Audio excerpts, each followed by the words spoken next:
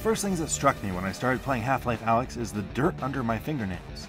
Usually, virtual hands are either low-detailed ghostly apparitions or gloved, but this finely detailed grit tells us something about Alyx Vance as a character. She's a scrappy survivor raised in the aftermath of the 7-hour war when the alien Combine conquered Earth, and not all buttoned down like that MIT-educated nerd Dr. Gordon Freeman. The next thing that stood out was, oh god, what the hell is that? Okay, yeah, this game is incredible.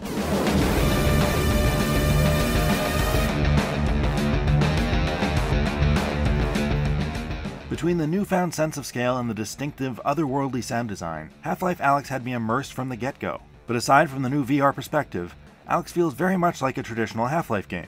It's set up as a linear series of areas, starting with a City 17 neighborhood and then going underground through industrial areas like a distillery, high-tech Combine facilities, slimy alien nests, and more. Each chapter of this 15-hour campaign feels substantially different from the last, and, true to Half-Life form, I'd sometimes wander around an area wondering if I'd hit a bug that prevented me from progressing, only to figure out that the solution was a trick that had been explicitly taught to me earlier, or was pretty clearly marked once you knew what to look for. You just need to learn to think a little bit differently. Combat is a major part of the journey, but so is puzzle solving. And I mean both the environmental kind, where you figure out where to go next, and some clever, very 3D hacking puzzles you solve using Alyx's multi-tool to unlock various Combine technology. It's a great mix that keeps the pace going strong.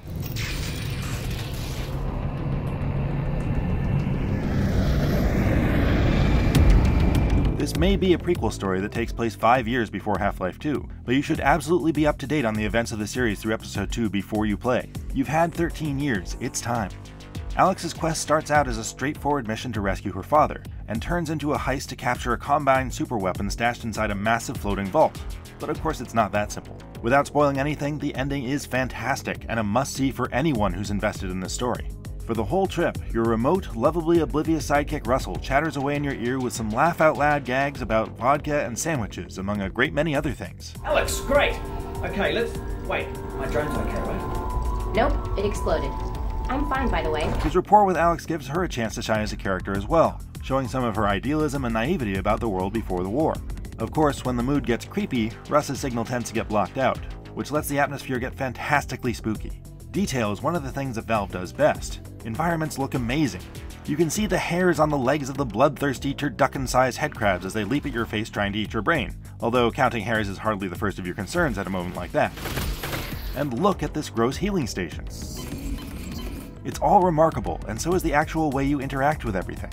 The vast majority of stuff that isn't nailed down can be picked up and tossed around, but even better, your hands collide with everything realistically instead of passing through. This makes a huge difference in establishing a feeling of presence in this world.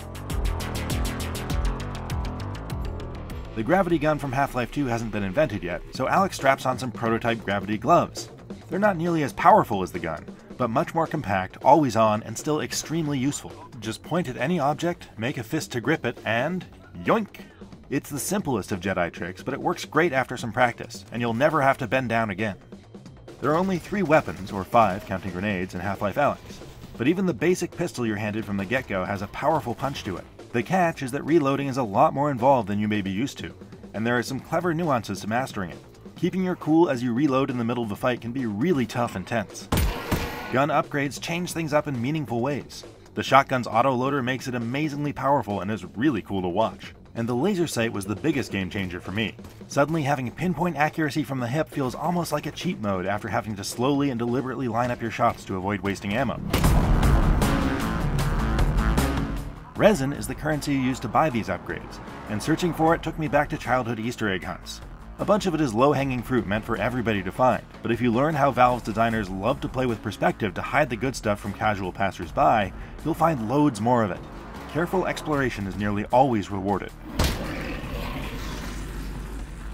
Just like in previous Half-Life games, you have to move around a whole lot in Half-Life Alyx, and there are several options that allow for everything from playing seated to full room-scale immersion.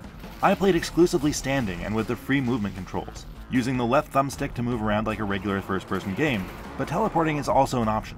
You do have to jump over gaps from time to time either way, but pulling down on the right stick allows you to point at a target and release to teleport there as though you'd actually performed a feat of athleticism. Oh, and if you don't have a $1,000 Valve Index, don't worry. Half-Life Alyx will work just fine on any Vive or Oculus headset too, and plenty of others.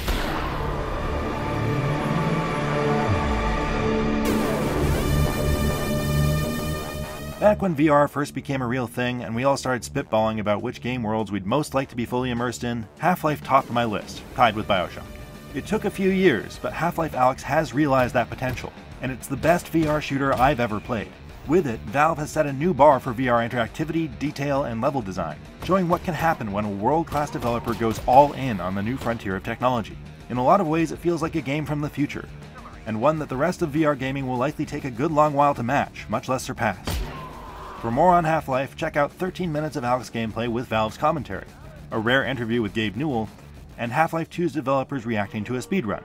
And for everything else, stick with IGN.